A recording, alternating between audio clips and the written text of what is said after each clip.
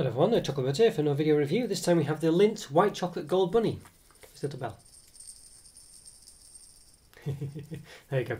Well, I think it's just an accessory they do, isn't it really? I mean, it says somewhere, I'm sure it says, in Sainsbury's where I bought them, where it says free limited edition bell or something or whatever, collar with a bell on it or something like that. Was not really that special, is it really? But anyway, it's a gimmick that they have. There we go. So this is the middle one. There's a smaller one than these you can get. This is the mid-sized one. I don't know how heavy the small one is. I'm assuming it's probably 50 grams. This is a 100 gram one. There is a 200 gram big, massive one. So there we go. That's the dark chocolate one, which I'll be reviewing shortly. I couldn't find it in a smaller size. Would have got the smaller one, this one. So it's a bit excessive. But there we are. And you do, just for completeness, there's a milk chocolate one as well. Yeah. Okay, so nice design. I think these are kind of like a sort of an Easter staple, I guess you'd say. They're always available at Easter. They're quite expensive. I mean, this one's like £3.50 or something, which is extortionate. I think this one's probably, I don't know really. I wonder if this one was £3.50 and this one was like £5. I'm not sure. Hope I didn't pay that much for it. But yeah, yeah, I'm sure maybe, well, at least £2 I would have said. I don't know, but expensive anyway. So what does it say on the bottom? So it says bells and ribbons, it says, are for decorative purposes and are not toys. Right, well, I mean surely the caveat should be they're not food. I mean, sure you can play with it. I mean, I'm playing with it now, aren't I? You know, it's eating it that would be the problem. It just says white chocolate. So there we go. Sugar, cocoa butter, whole milk powder, skim milk powder, emulsifier, flavouring vanilla. It's got vanilla flavouring in it, or vanillin. May contain hazelnuts and other nuts. May contain nuts, basically. Why is this? May contain hazelnuts and other nuts? I don't know. But there we go. Okay, so what does it say on the side? So we've got per 100 grams, so it is a 100 gram bunny. So it's 572 calories. I think 36 grams of fat, 22 which are saturated. So I think it's 36, there's a slight crease in it. But yeah, 572 calories for this bunny. There we go. So it looks quite nice. I like the way, I mean, it's slightly ruined slightly by the fact it's got the nutrition information on there, but on this side it just says the Gold Bunny White Chocolate.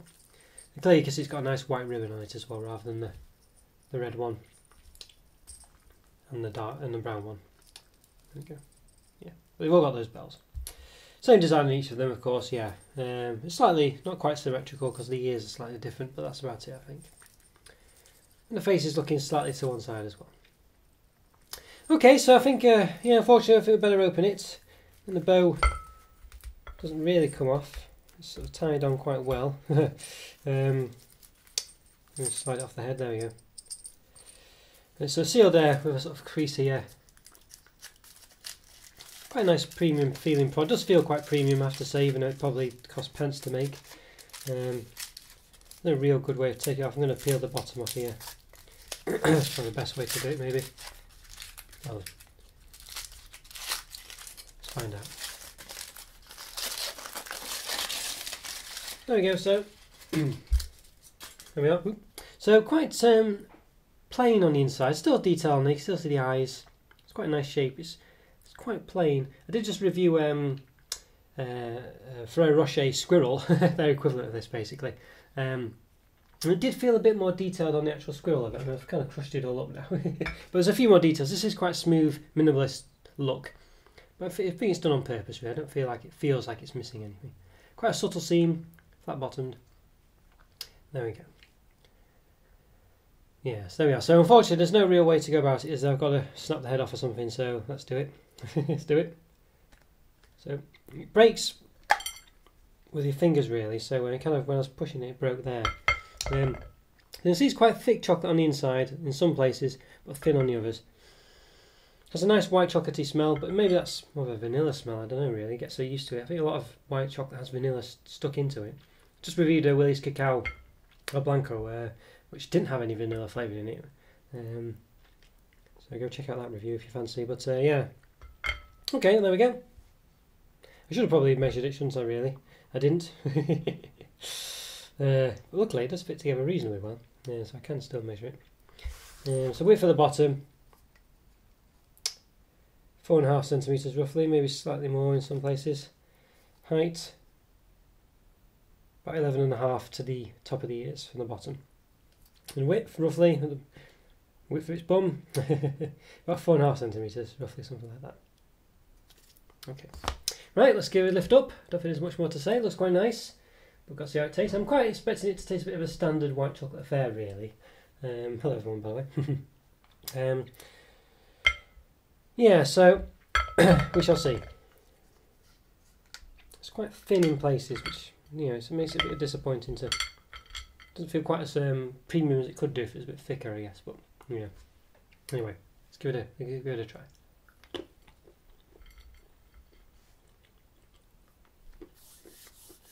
Yeah. As expected, it's quite standard white chocolate, really. It's quite nice. Doesn't seem to taste too sickly. A lot of white chocolates well, yeah, a lot of white chocolates may have a bit of a sickly taste to me. I'm catching my throat a bit. Can't eat too much of them. This one, vanilla. Flavour's quite subtle, and it's not, let's say, overly sickly, but still got quite a creamy thickness to it.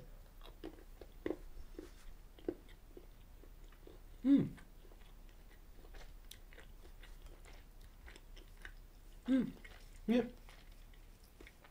I quite like it. I think it's quite a nice white chocolate. A bit sickly now after I've had a couple of bites of it. Obviously, you probably won't want to eat the whole thing anyway. It's nearly 500 calories or whatever.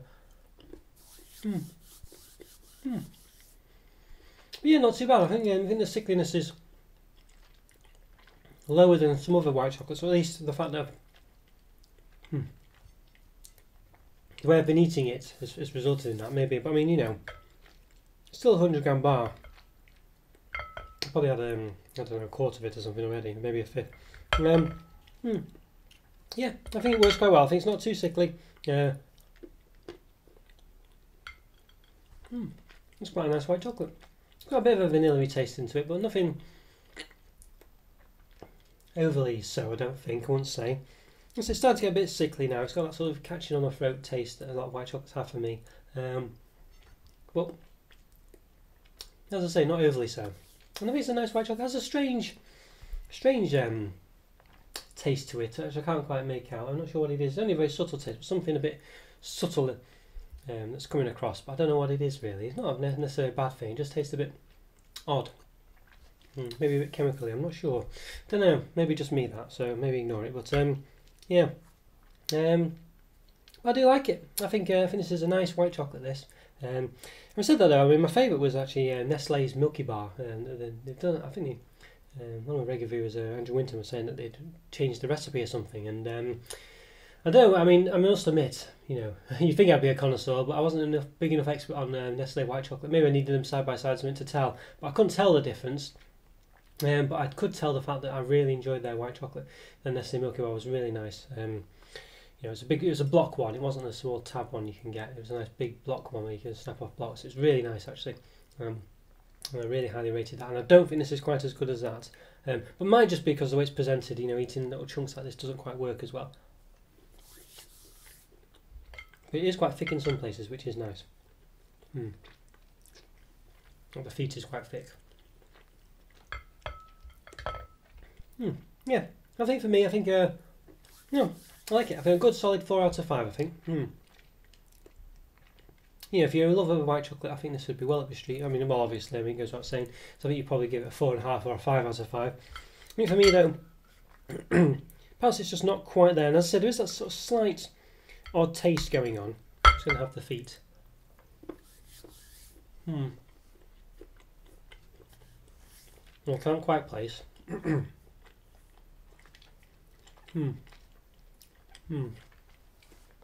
Yeah, I don't know.